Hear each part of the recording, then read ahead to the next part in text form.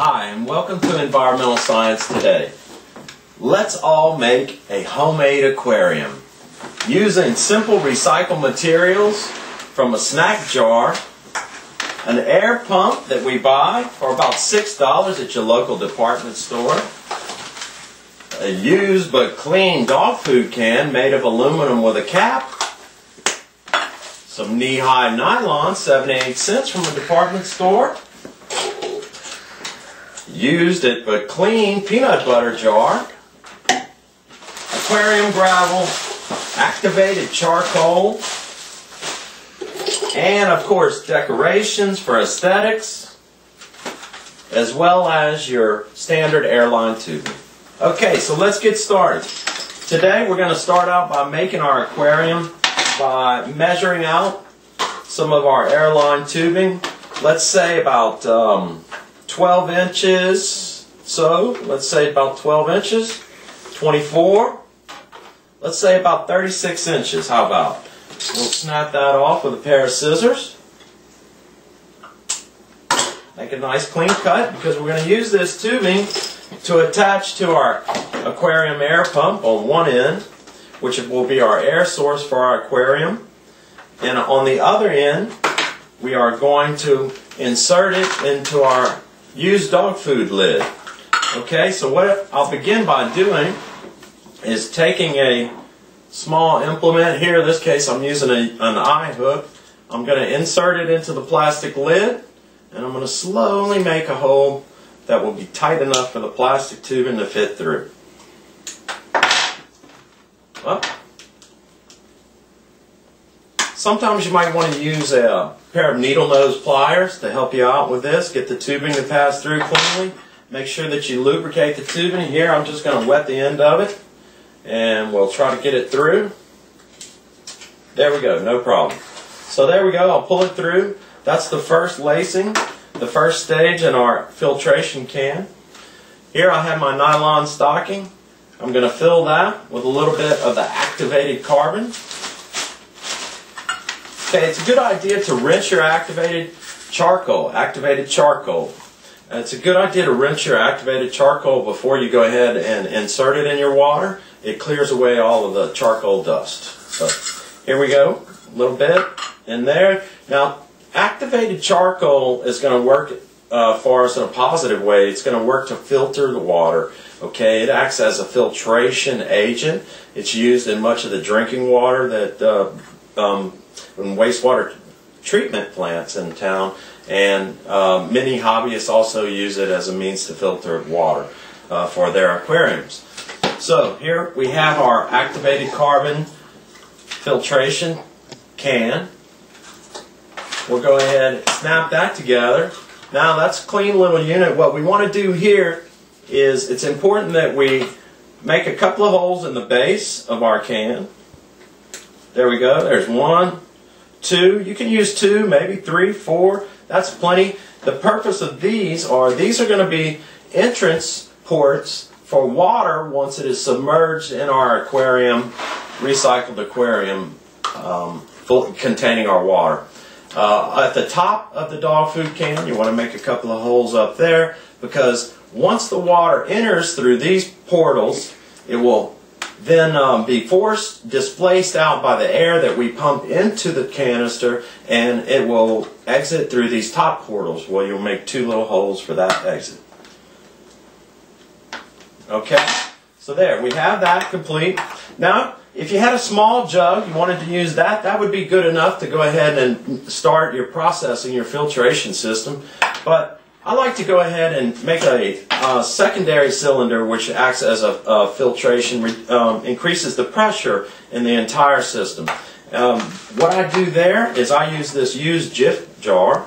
I'll make a small hole in the base of this Jif jar, and this is actually going to act as an intake portal for water at the base of our recycled aquarium. Alright, there we go. Once I have that done, I can insert my filtration can. Now sometimes you have to kind of maneuver these through there, but don't worry, you can get it done. Just reach in, give it a little snap. Like I said, sometimes it gives you a little bit of difficulty.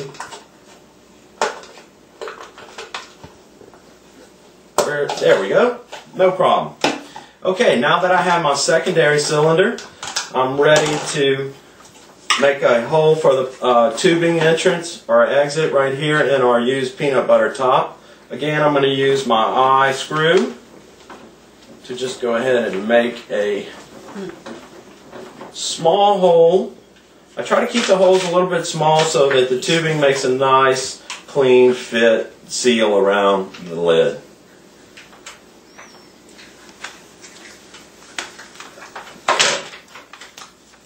Now, again, remember to lubricate.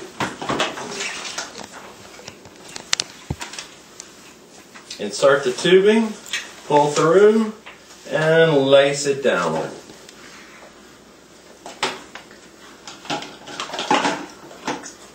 Okay, now that we have our system put together, one thing that I like to do, it's a little bit of an added biological filtration process, or an addition to our mechanical filtration process. We're going to take a biological approach also. We're going to take a little bit of our aquarium gravel here. It's going to help us weigh down our Jif peanut butter can. I'm going to give you just a little bit of rock here in the bottom. Okay, so that's going to add a little bit of weight to the whole system to keep us from floating all the way to the top of the surface.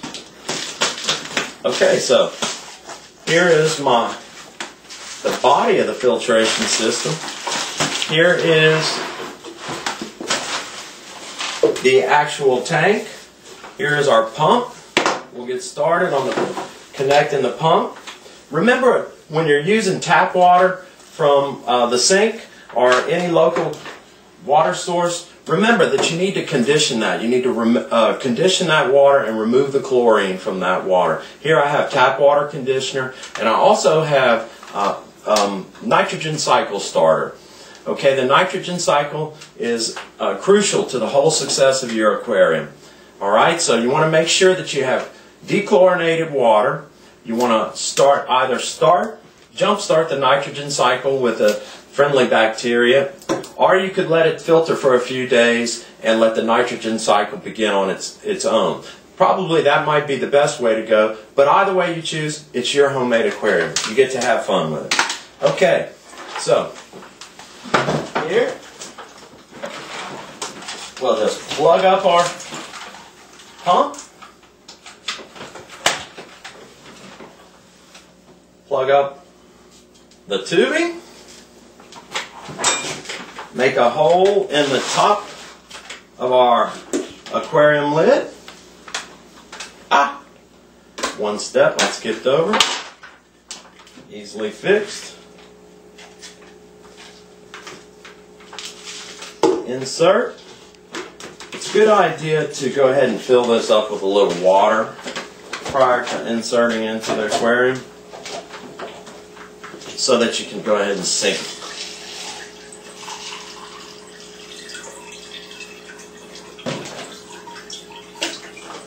Now, did we make holes in the top of our peanut butter jar for our escape portals? I think we forgot. So let's go ahead and make one escape hole here for some of the air that rises to the top. Give the eye hook a good twist.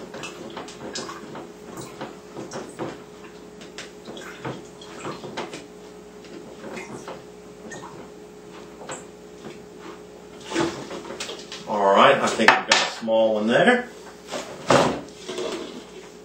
We'll sink, add water.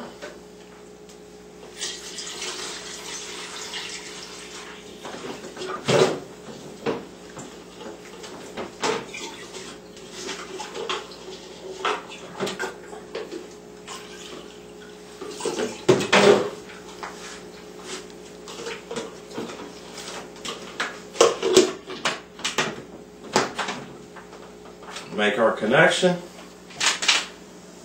Now once you get this put together, make sure that you rinse off some of your aquarium gravel, add it to the base, make sure that you insert some